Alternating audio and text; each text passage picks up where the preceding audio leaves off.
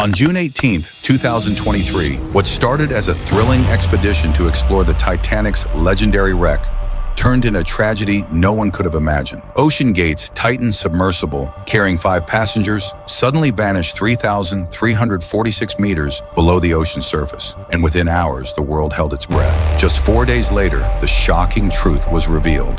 The sub had imploded, leaving debris scattered on the ocean floor. But how could something like this happen? What went wrong beneath the sea that caused such a catastrophic failure? Today, we're diving deep to uncover the untold story behind the Titan's tragic end.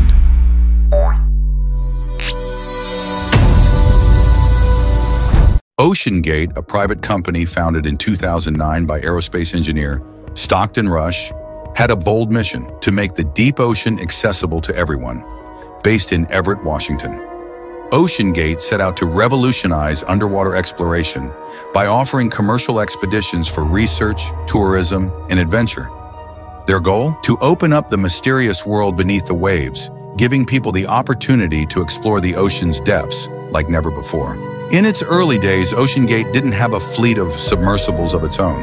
Instead, the company partnered with organizations that already had the necessary technology, using leased commercial submersibles to take paying customers on underwater expeditions. While the exact number of these early trips remains unclear, OceanGate's mission was clear: to bridge the gap between scientists, explorers, and deep-sea technology. To truly achieve this, they realized they needed their own submersible to conduct independent missions. And that's where the journey to build their own deep-sea vessel began. In 2015, OceanGate took a major leap forward with the launch of Cyclops 1, their first submersible. Although its maiden dive wasn't widely publicized, Cyclops 1 was a significant step. It could reach depths of 500 meters, about 1,640 feet, and introduced a groundbreaking design.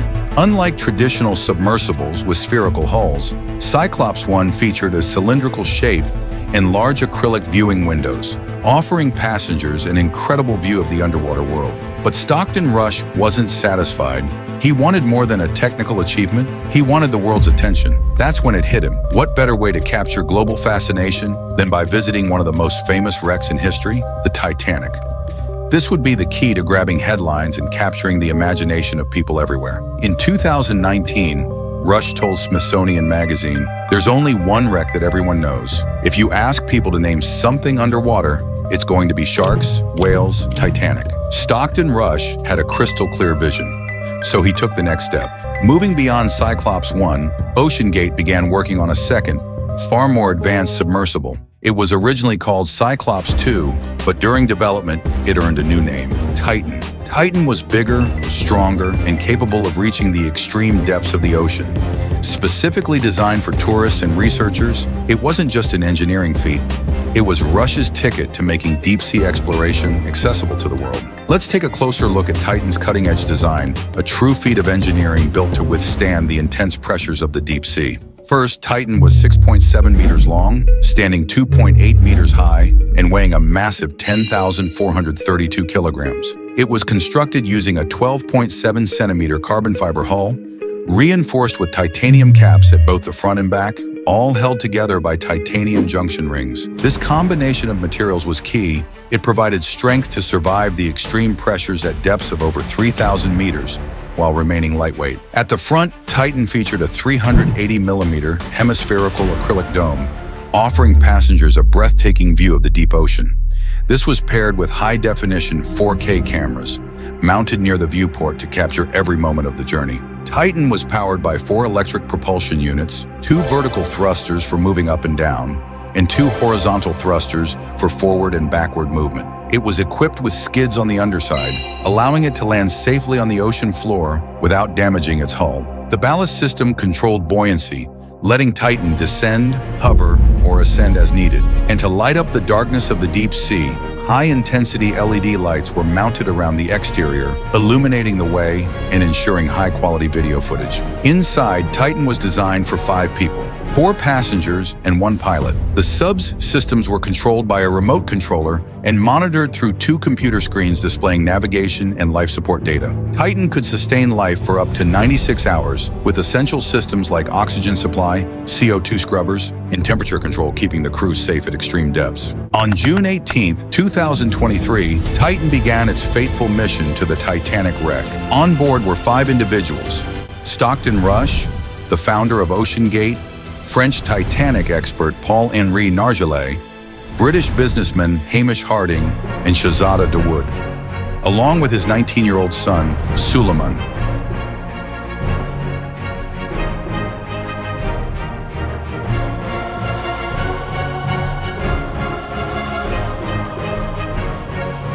About an hour and 45 minutes into the dive, something went terribly wrong. Communication was lost with Titan, and the submersible vanished into the deep ocean. For 4 agonizing days, rescue teams from around the world searched for any sign of the Titan or its passengers. But on June 22nd, the U.S. Coast Guard made a shocking discovery. Titan had imploded at a depth of 3,346 meters, leaving debris scattered across the seabed. So, what caused this catastrophic failure? Experts have proposed several theories. First, there's the issue of Titan's carbon fiber hull. While strong, carbon fiber reacts differently to the intense pressures found at extreme depths. Unlike titanium or steel, which have been thoroughly tested, carbon fiber can suffer from microfractures that may grow over time. Could a structural weakness have caused the hull to collapse under pressure? Another factor could be the rapid development timeline. Some have questioned whether OceanGate cut corners in its rush to make deep-sea exploration available to paying tourists. Did they sacrifice safety in the name of innovation? There were also warning signs leading up to the disaster. Former OceanGate employees had reportedly raised concerns about the safety of the submersible. According to reports, some worried that Titan had not been tested rigorously enough before it began taking passengers to extreme depths. Rush himself was known for taking risks. In interviews, he described deep-sea exploration as inherently dangerous, but believed that pushing the boundaries of technology was worth the risk. But in hindsight, was this too much of a gamble? In the wake of Titan's implosion, the world was left grappling with tough questions about the future of deep-sea exploration and tourism. OceanGate's mission was ambitious, but it has also become a cautionary tale about the dangers of rushing innovation. Since the tragedy, investigations have been launched to determine exactly what went wrong and how similar missions can be made safer in the future. But the legacy of the Titan is already clear. This disaster reminds us that the ocean's depths remain one of the most unforgiving environments on Earth. So what does this mean for the future of deep-sea exploration? Will companies like OceanGate continue to push the boundaries? Or will the Titan disaster make us rethink how we approach underwater tourism? Some experts believe this is a turning point. Stricter safety standards will likely be put in place, and submersibles will undergo more rigorous testing. But one thing is for certain, the fascination with the Titanic and the deep ocean will continue to captivate explorers, adventurers, and scientists alike. Now, I'd love to hear your thoughts. Do you think missions like Titan's should continue despite the risks? Or is it time to slow down and prioritize safety above all else? Drop your opinions in the comments below. I'm really curious to know what you think. And if you enjoyed this deep dive into the untold story of Titan, make sure to hit that subscribe button and turn on notifications. You won't want to miss any of our videos. Thanks for watching, and I'll see you in the next video.